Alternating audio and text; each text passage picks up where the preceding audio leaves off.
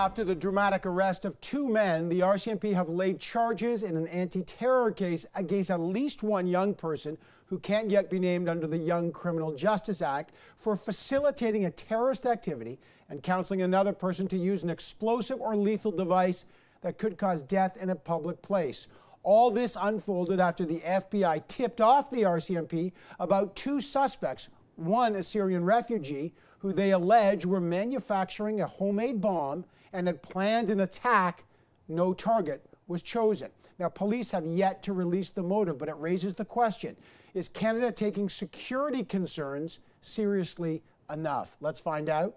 Joining me now, the Border Security and Organized Crime Reduction Minister, Bill Blair, is in Toronto. Mr. Blair, I want to start with these arrests. One of the suspects in the arrest in Kingston, allegedly a Syrian refugee. Your government has your government gone back to do checks on the security screening protocol for the people involved?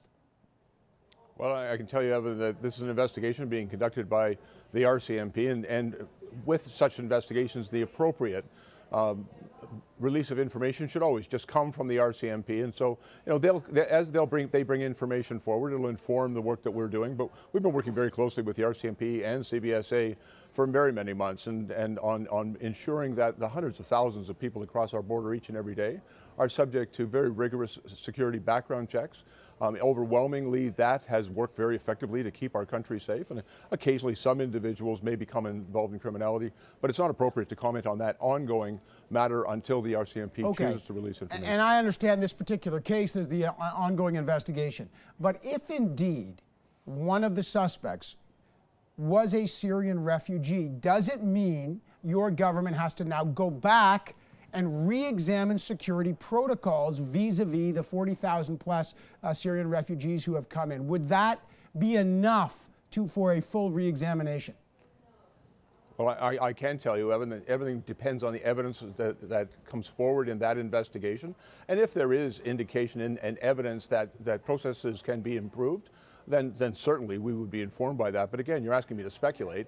The RCMP will conclude their investigation, and the appropriate release of information should come only from that investigative body. And we're quite prepared to, we work very closely with them and to respond to any issues that may arise as a result. Let's talk about another issue that people are looking for results. Your mandate, as in this ministry, is to modernize the Safe Third Country Agreement with the United States. As you know, that's supposed to stop the flow of irregular/illegal asylum seekers.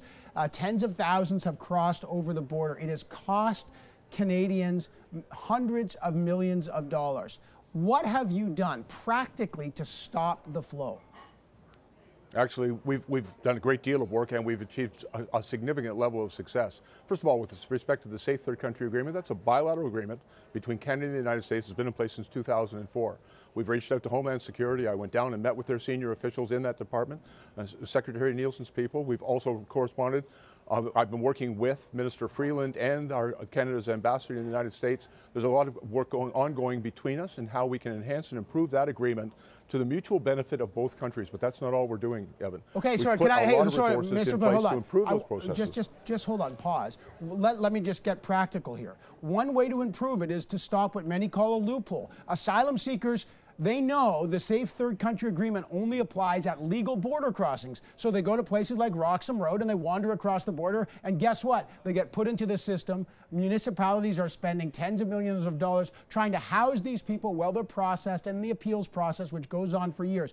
One practical fix is to make the Safe Third Country Agreement apply to the whole border, not just legal crossings. Have you made any progress changing that? Do you want to make that change with the U.S.?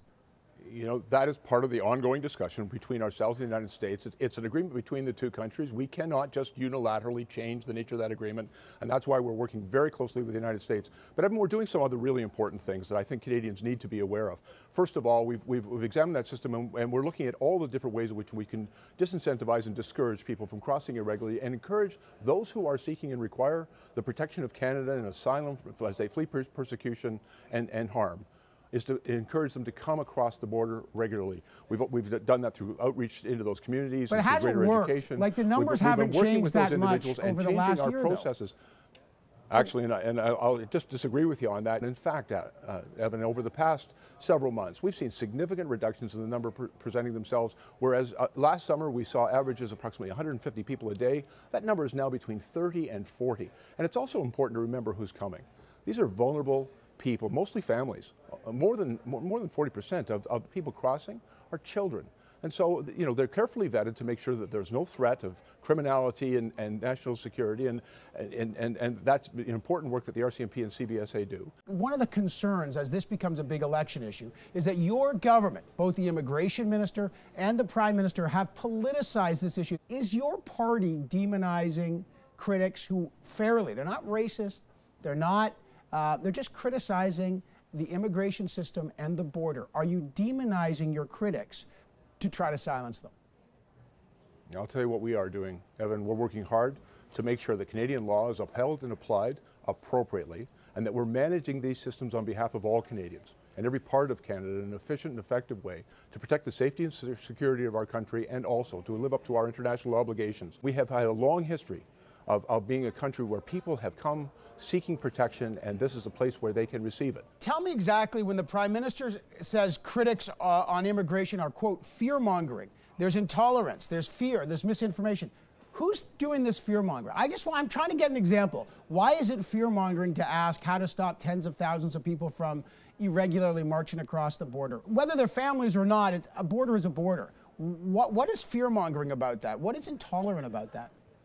Seriously, give me an example. Can I tell you, Adam, that Evan, in my experience, fear is truly the greatest enemy of public safety. And when we become afraid of each other, then we become less safe. That wasn't my question. My question was, who is the Prime Minister referring to? Who exactly is fear-mongering about the border? Who's intolerant? I just want to know. Who is it? I think the Prime Minister is quite rightly reminding all Canadians that we are a country of immigrants, and that when people come to our country seeking refuge, we uphold and apply Canadian law.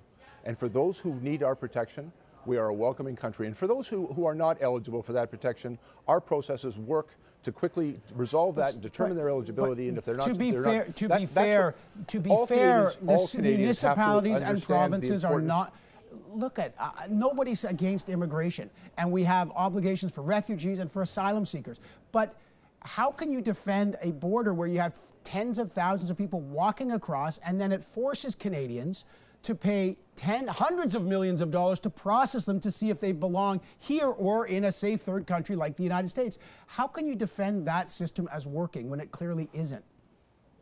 Actually, and what we're trying to do is work very hard to make sure it works, and to discourage and disincentivize people from crossing irregularly. We want people to enter the country at a regular port of entry and to apply our processes.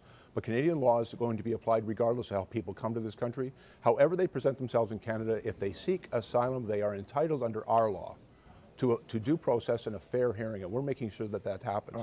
And when they come into Canada, we're also working really closely with the provinces and with the municipalities to make sure that the impact of those processes, as we work through Canadian law and due process, is not undue and create hardship. All right, I got to leave it there. Bill Blair, great to have you on the program. Thank you, sir.